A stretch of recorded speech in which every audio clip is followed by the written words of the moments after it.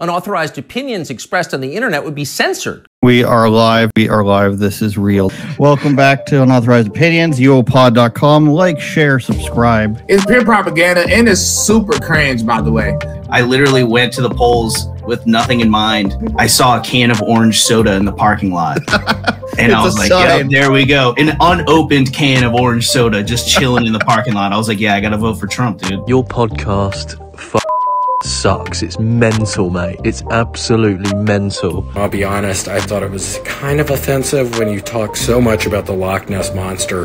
Political climate. And Andrew, treat yourself, okay? Especially if you start, I don't know, getting in good with homeless people. Unauthorized Opinions, streaming everywhere at uopod.com. Cock-a-doodly-doodly-doo, man.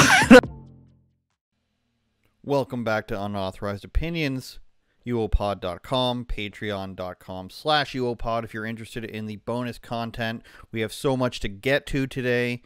This episode is brought to you by the people who called me, homeless, the people who said I was a Justin Trudeau supporter, people who said I was a Pierre Poilievre simp after last week.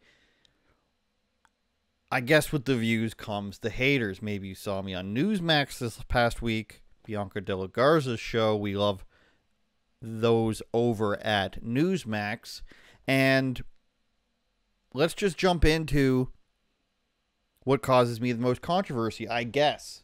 Last week I started off by saying Justin Trudeau had admitted he made a mistake with the immigration system, saying that they didn't calculate it properly and that he's going to start rolling people back. And I said this is going to open up Pierre Poilievre talking about it more and more and more. So last week we talked about a clip of him where he said Justin Trudeau had actually screwed up the immigration system.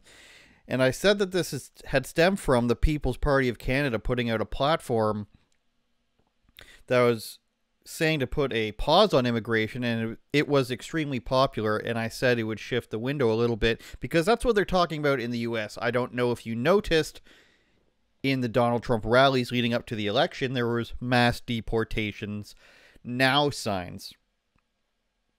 And in a country up here in beautiful, great white Canada, that is the sentiment, at least the sentiment of most people, is that there's too many people here. I don't know if they've gotten to deportations yet. However, this is effectively what people want, is fewer people here, and there is probably a couple million too many people here. So now Pierre Poilievre has taken this chance where Trudeau has said finally that there's a problem with his immigration system, even though he blames it on different, universities and employers who are following his rules. But Pierre Poilievre has taken this and he knows now that he can start to talk about it. So he's slowly escalating his rhetoric, which I'm in favor of. So previously they had said, we just need to make sure the people who overstay their visas go home. Now the Conservative Party is talking about 500,000 people overstaying their work visas. He's talking about, I believe it was 2.4 million people whose visas are set to expire at the end of 2025. And, even though they are yet to talk about how many people are here through regular immigration, I mean, that's almost 3 million people that would be gone if all the rules were actually followed, which I think a lot of people would be happy with, no matter what their race is, right? Everybody on the left wing, or at least the hardcore left wingers, will try to make it a racial argument or an ethnic argument. It's not. It's just about the sheer amount of people that have been brought into the country, which makes everything unaffordable and crowded. So let's see what Pierre escalated to this week, and this was in the House of Commons, and it's actually pretty funny. He's always had the quips, but now he's starting to say things that I agree with, which he hasn't necessarily for half the time in the last few years. But I think most people who are, let's call them beginning levels conservatives all the way to the extreme reaches of the far right can now agree with. This weak Prime Minister has lost control. He's lost control of immigration, lost control of our borders. And now we're facing massive threats to our economy. Right now, there are as many as 500,000 people here illegally, There are 700,000 students who came here with the implicit promise they'd be able to stay forever, and now they're being told they have to leave with the temptation that they might head south for the much stronger economy than we have here, which would provoke a massive retaliatory tariff. So what's the plan to reverse all the damage the Prime Minister's done? Hundreds of thousands of people come here as temporary residents, and then they leave. Some become permanent residents. There is a plan to achieve that. They will migrate into permanent residency, but not all can stay here. I mean, we're a little bit backwards to start here. People don't want all these people to stay here who are temporary students. Just because the universities make money, just because the universities benefit from having these students here and paying double the price for tuition, and, you know, Tim Hortons and Walmart benefit from all these people coming here who barely speak English, by the way, and working at lower wages through specialized visas subsidized by the government, doesn't mean people actually just want to plan for them to stay. That's not what people are arguing here for. People are arguing for, how do we reduce all of this? And so Pierre started off with, 1.2 million people there in combination with illegal immigrants and student work visas. But I think the idea here is everybody would like those people to no longer be in the country. For the most part, I think more than half the country believes that. I'm confident saying about at least 60% think that there are way too many people here, and the people who are here temporarily, who end up staying most of the time, need to return to their country of origin, whether it's Iceland or New Zealand or whatever you guys want to say. And when they refuse to do so, they will be removed. Speaker, that member hallucinates almost as badly as his weak leader, who refuses to stand and answer for his own border failures. Let's look at his record. He opened Roxham Road. He kept it open for a year longer than the Americans required. He put out a tweet saying, "Welcome to Canada," inviting people to come here illegally. According to that minister's department, there are 500,000 people here illegally, all of whom could be tempted to go south of the border, provoking a massive retaliatory response. So once again, what's the plan to fix what he broke? So before we get into his ad there, of course they have no real plan. Their plan, just like the far-left liberals in the Democrat Party in the United States, and what they wanted to do was naturalize these citizens. This is what the liberals want to do. Now, don't get me wrong, the Conservative Party of Canada wants to naturalize a whole bunch of people that they believe would vote for them. A lot of Middle Eastern people, because they are not super liberal in the purest form of their belief systems. But Justin Trudeau's liberals don't have a plan. They know they're on their way out. So would it be in their best interest to try to legalize all these temporary residents as fast as possible? Of course it would, because they will be thankful. In particular, a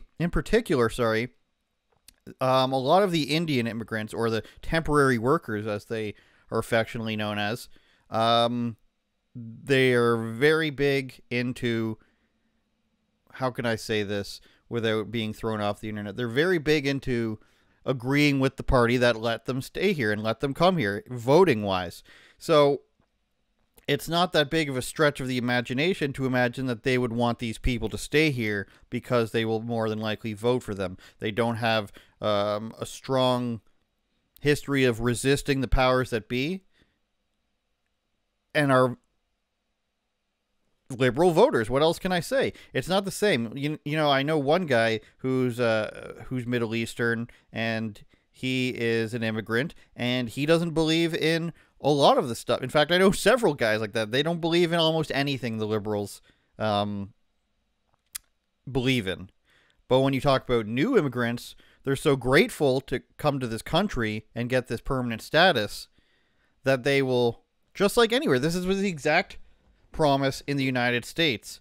We will open the border, allow tons of people in, and then, even though they're coming in illegally, we will legalize them, and we will put them in places that are swing states, and then we will win all future elections. That's the only hope that the Justin Trudeau liberals have to win back seats, because the vast majority of people, except for like boomers on the East Coast, have understood that the charade is up. You know, other people on the far left who are NDP voters, you know, that's almost better than thinking that Justin Trudeau loves you and is telling you the truth. And the other day I was around somebody who really still is in that mantra of the government wants to take care of you and love you and the taxes are for a good reason.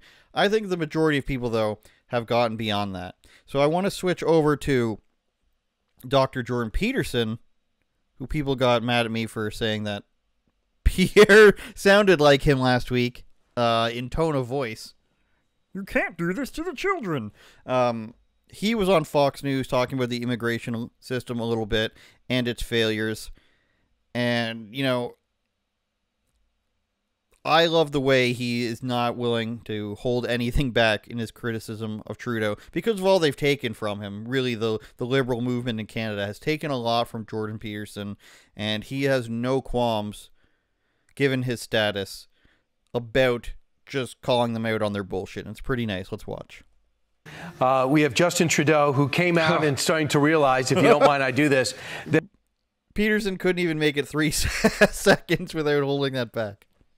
There's a little problem with illegal immigration in this country, and it's overwhelming everything. Here's what he said to the Canadian people.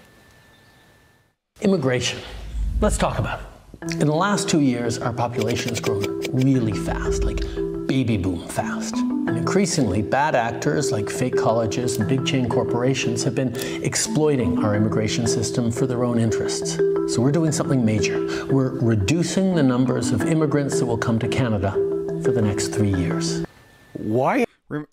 Pause there to let you know that he says for the next 3 years, he's reducing it only down to 365,000, which is still at least 100,000 people more per year than pre-COVID numbers. So we screwed up the immigration. We didn't calculate it properly. People are taking advantage of our rules that we've set the last decade.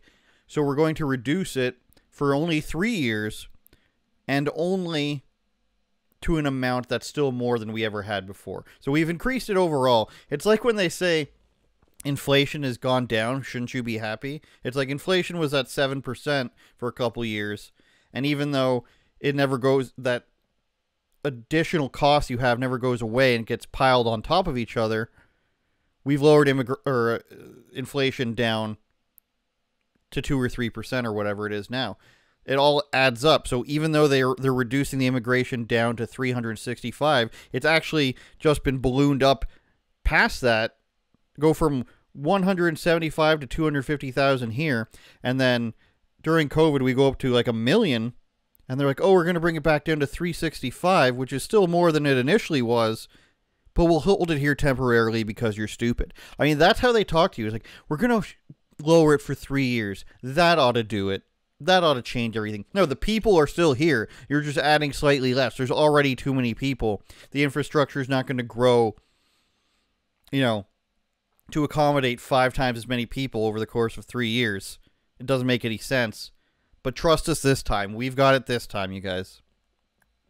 Why has he found this fortuitous for him to talk about immigration? Why is he changing his tone? Well, he's changing his tone because the policies that he put in place, which demolished the Canadian immigration system and threw the borders wide open, upending decades of effective immigration policy in Canada, have caused a catastrophic crisis in the country. And now you could see that he was blaming that on educational institutions and bad corporate actors. And that's exactly typical of him and his 14-year-old mentality. Everything that's gone wrong on the immigration front in Canada is 100% attributable to Justin Trudeau and his pack of demented minions.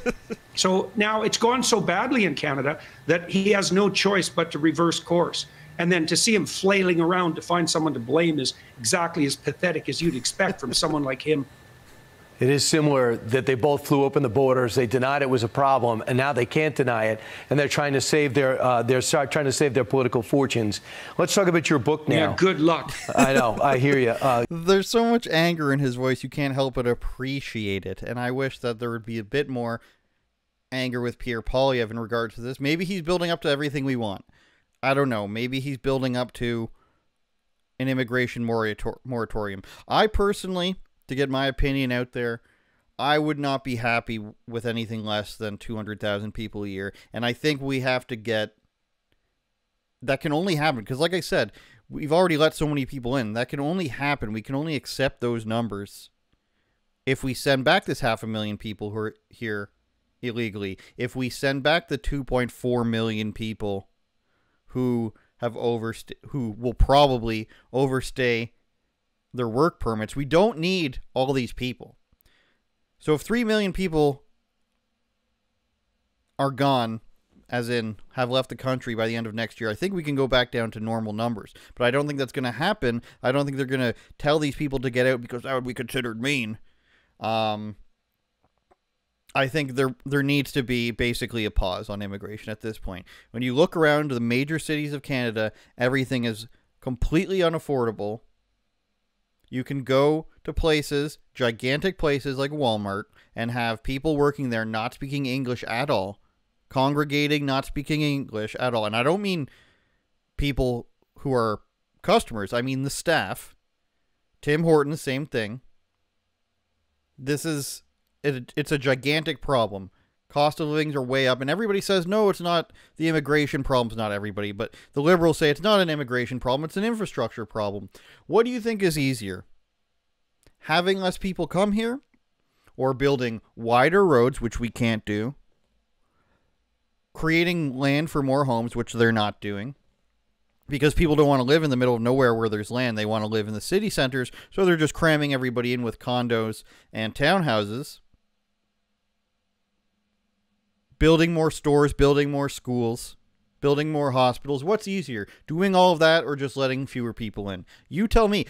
I know, and if you're a liberal, and sometimes if you're, a capital C conservative or whatever the name is for following the party lines, I know your instinct is to say that this is based on hatred or racism or xenophobia or whatever it is. Remove your girlish emotions from it, and if you're a girl, I can't help you, but remove your emotion from it and realize that it's much easier to say, hey, less people should come here, and even a lot of the people who are here temporarily should go back upon the end of their contract. It's a lot easier to do that than build more roads, more highways, more schools, more hospitals, more houses. A lot easier. Remove your urge that you've been told as a child when you were told Toronto's the most multicultural city in the world. It's the greatest thing to ever happen since sliced bread. Dempster's factory in Ontario. Shout out Dempster's. We can't be mean. We have to accept everyone. It doesn't make any sense. People will fly across the world because they are given things. They are given advantages because the Liberal Party wants voters. Same thing in the United States. People will go and fly into Mexico and other states and make that dangerous trek because they are offered free things. And people say, no, they don't get free things. That is a lie. They get free things that regular citizens don't. In Canada, they get higher healthcare tiers. They get more assistance. They get yearly government, you want to call it wages. Wages are usually for an exchange for work. Bursary, we can call it grants. For a living. They're allowed to bring relatives in through chain migration, even if they're elderly or sick, and then the taxpayer pays for it. You are paying for people from other countries to come in and raise the cost of living. So you pay taxes to pay for other people to have an easier life that aren't even from here. Does that make sense to you?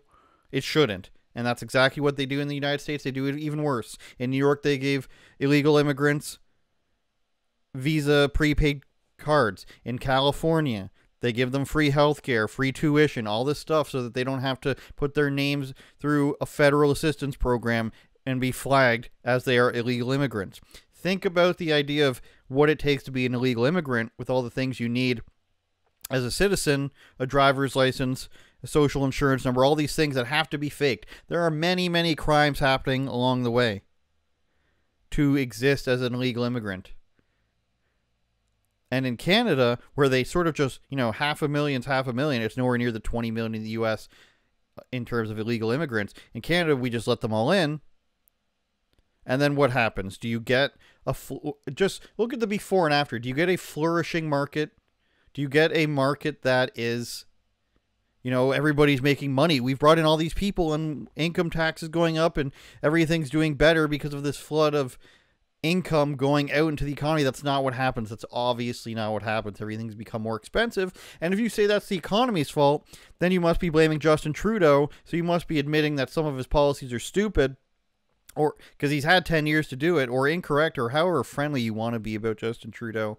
But the fact is, it is incompetent leadership, and nobody really wants to listen to this thing anymore, where it's like, we have to help everyone, even though I don't work and don't pay taxes. It's not up to the taxpayer to coddle the world. And that's what Justin Trudeau and people who are super rich don't really understand, because it doesn't affect them. That it's not up to the average person to make their guilt or their dreams or their evil plans come true. That's all I'm saying. Fewer people equals less cost of living increases. You can't convince me otherwise, because it's not true. You can't convince me that, I mean, maybe you could, but it seems like a simple equation. More roads, more hospitals, more schools, more infrastructure, or just fewer people. Let me know how that's been working out for you in the last few years if you live in Vancouver, Toronto, or Montreal, or Calgary. Have things gone cheaper? Even though the liberal dream of loving the whole world has come true, has things been better? No. If you want to suffer because you want to have this magical feeling of feeling better about yourself, that's on your own time. Down in Australia, another Commonwealth country, the ABC, which is the Australian Broadcasting Company, has started to blame Joe Rogan. You know, Australia is a little bit behind. They're even more behind than we are here. I would wager behind in different ways than England is. They're really still on this disinformation and tuned Australian. This disinformation and misinformation, and I'm going to blame Joe Rogan. They're blaming Joe Rogan and saying it's inconceivable that people would actually listen to him. This is the Australian Broadcasting Corporation's boss. I believe he's the chairman. Named Kim Williams, no questions asked. And let's see what he had to say.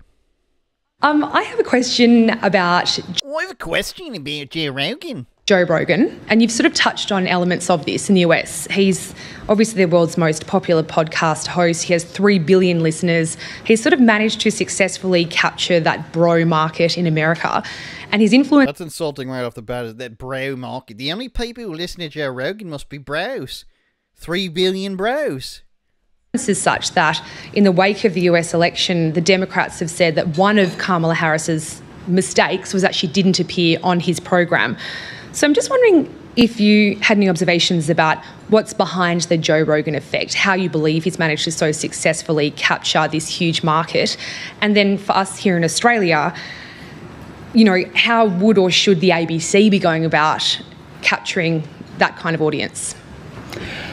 Look, I'm not sure that I'm the right person to respond to that question. I am not a consumer or enthusiast about Mr. Rogan and his work. Shocking. I am not one of the 3 billion, and I'm unlikely to be 3 billion and one anytime soon.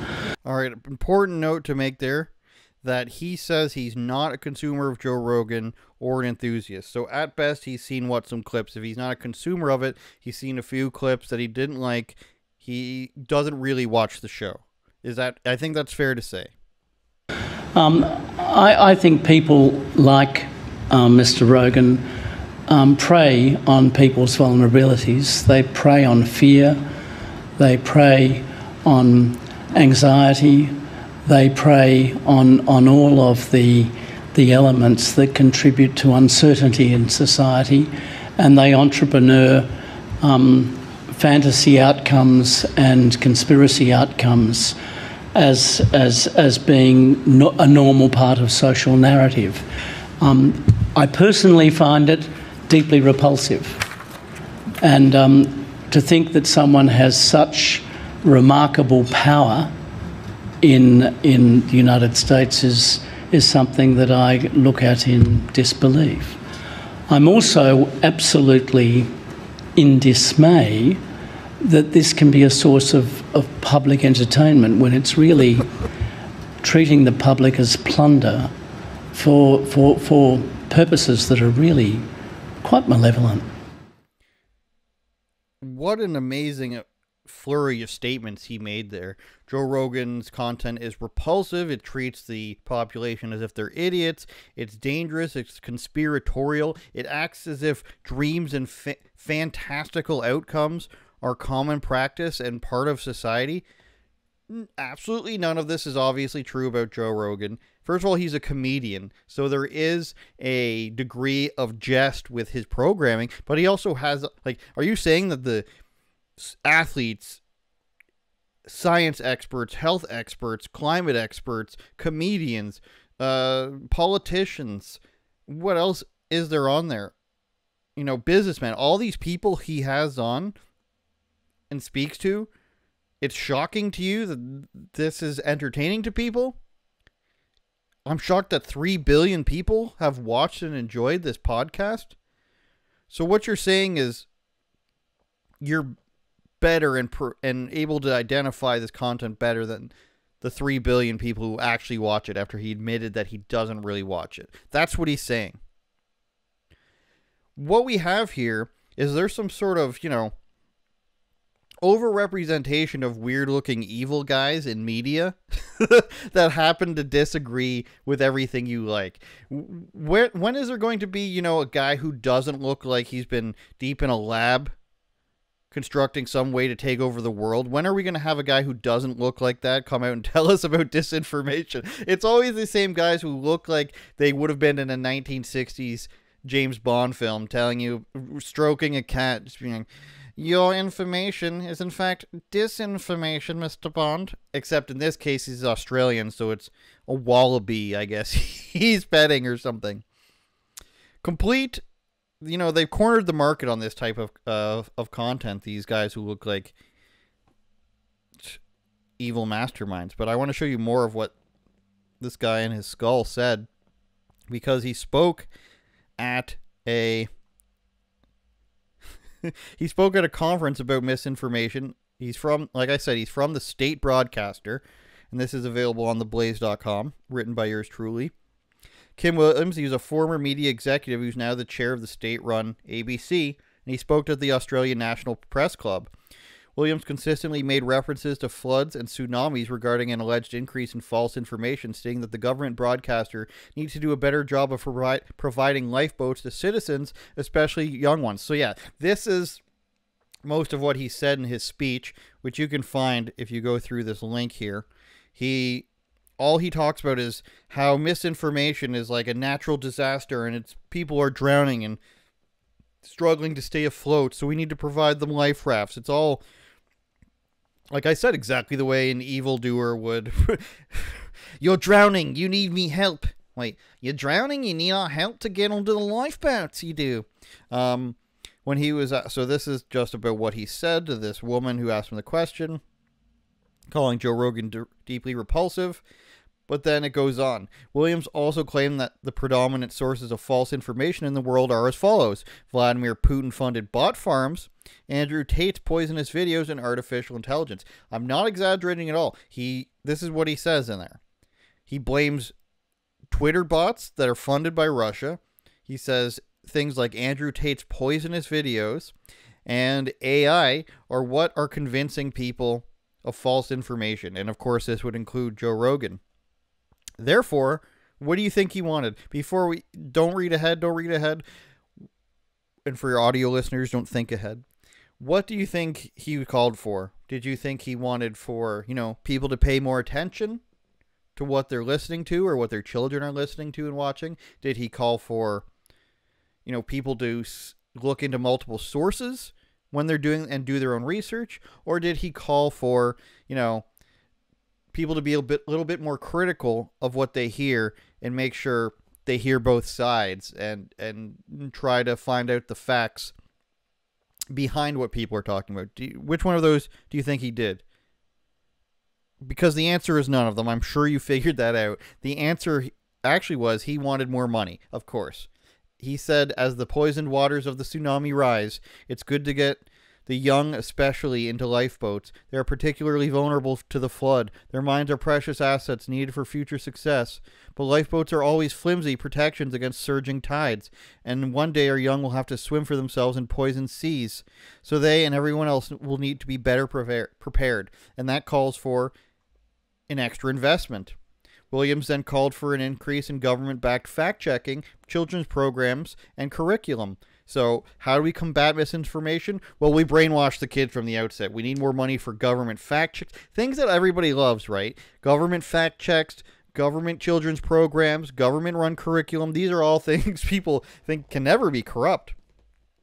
He concluded his speech by saying the ABC needs to attract younger audiences as a matter of intergenerational equity, and he also wants to train a new generation of young journalists. Again, if you want to verify what I've written here, you can go to this link and read his transcript to the National Press Club and see that he just talks about floods, tsunamis, and how the government broadcaster needs more money to convince people of what the real truth is, right?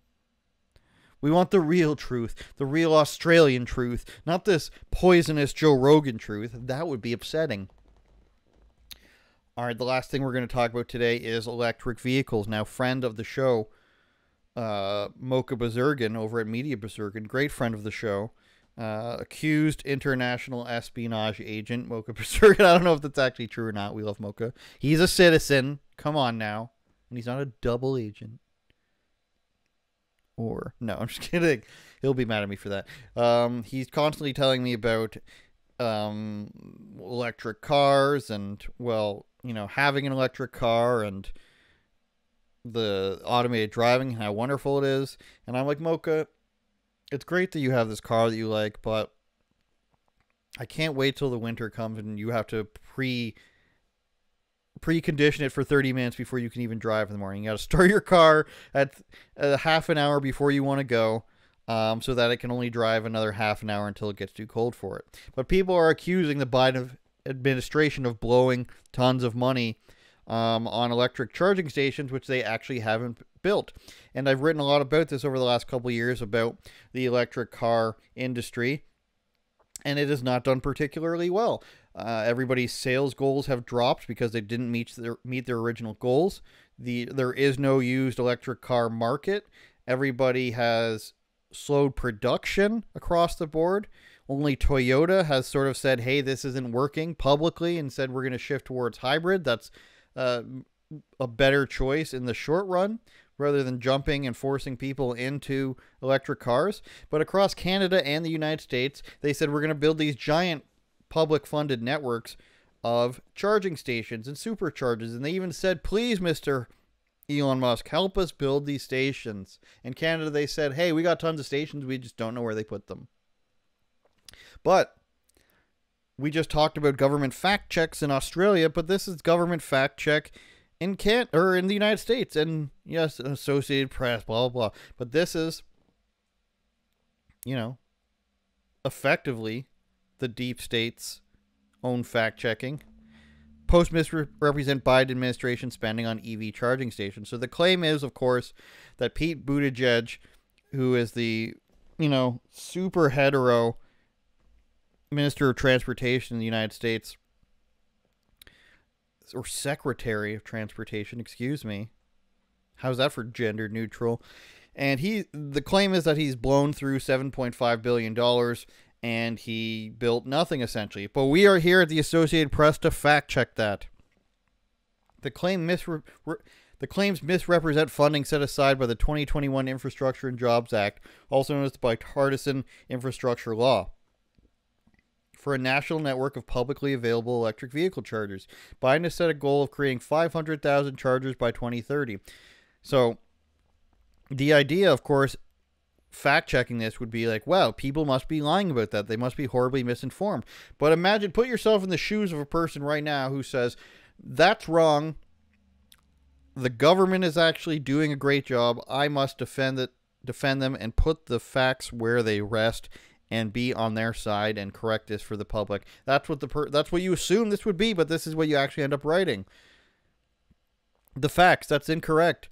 The $7.5 billion figure refers to the total amount allocated through the 2021 law to build a network of charging stations across the U.S., not the amount that has already been spent. There are currently 214 operational chargers in 12 states that have been funded through the law, with 24,800 projects underway across the country. So the claim, of course, hey, some guy just being along the lines of Pete Buttigieg took $7.5 billion to make a network of electric chargers, and nothing's been built. He wasted all the money. That's the claim. And you're just like, actually, that's not true. He didn't blow through $7.5 billion. That's actually just as the amount that's been allocated for this program, and they've built 214 chargers so far in the first 4 years. And it's actually the rest is gonna get done, okay? And that's what they say here. Where do they continue on here? $7.5 billion has not been spent, Buttigieg says, nor anything like that. Adding that federally funded chargers are built by individual states, not the federal government, and that most will be built in the second half of the 2020. So, on one hand, he blames that the states haven't built them, so it's not his fault. But on the other hand, he says they're all going to be built in the second half. So actually, they're all supposed to be built when I'm not in office. That's the claim here. Hey, we had 4 years to build, maybe you would think 4 out of 10 years if it's supposed to be between, or 9 years if it's supposed to be between 2021 and 2030. So in those 3 years, it's really 4, but we'll call it 3 to get from 21 to 24 to 27 to 30. So in 3 of those 9 years, they're supposed to build 500,000 chargers. You would think that they would build 133,000 chargers, or 175,000, somewhere around there, 150,000 chargers. Because if you do that in 9 years, or sorry, like 75,000 even, I don't even know what the calculation is. Let's find out. 500,000 divided by 9 years equals 55,000 multiplied by 3. So they should have built at least 166,000. I was pretty close. 166,000 in the first 3 or 4 years. If we're counting it 4 years, over 200,000. But they've built a grand total of 214. We've had 3 or 4 years. It's the state's fault, but we've actually built 214. The rest will be built in the next 6 or 5 years. And that's not our fault. It's actually the next. He says the federal government doesn't control this, and it's actually up to the states. But then he says it's going to be done in the next 5 years instead of when we did it. So if it doesn't get done, then you can blame the federal government after us.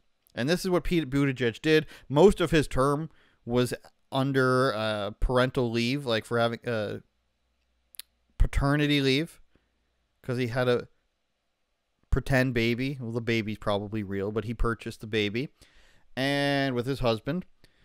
And why should he have to build more than 214 operations? Why? It's the state's fault. I just allocated the money. It's the state's fault they didn't want to build them. But actually, it'll happen under the next administration. If it doesn't, it's not my fault. I only had to build like 1%. It's not even a micro fraction of what I was told to build. And this is a fact check.